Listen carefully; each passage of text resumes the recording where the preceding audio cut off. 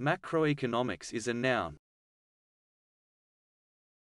Modern money theory is an adjective.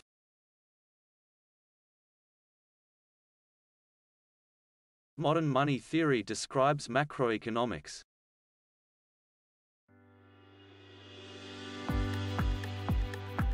It applies mostly to national governments with sovereign currencies.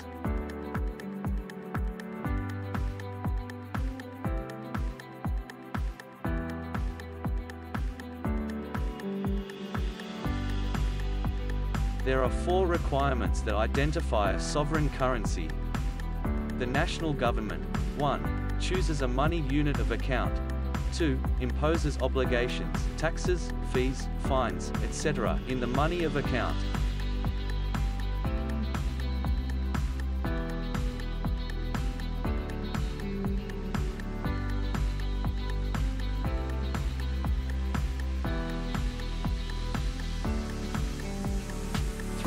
Issues a currency denominated in the money of account and accepts the currency in payment. And 4.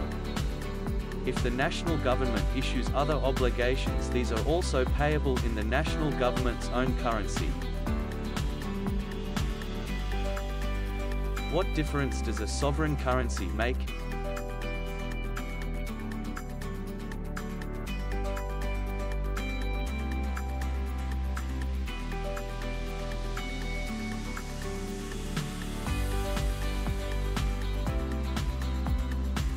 MMT argues that the sovereign currency issuer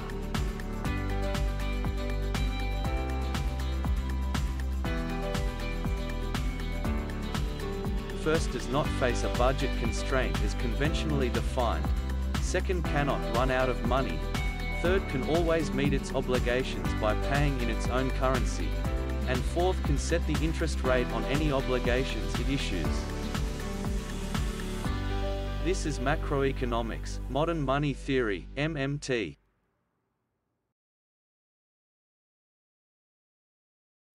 This is spending in the world and we know it. This is spending in the world as we know it. Government debt's not what you owe, it's what you own, yeah. It's absolutely fine.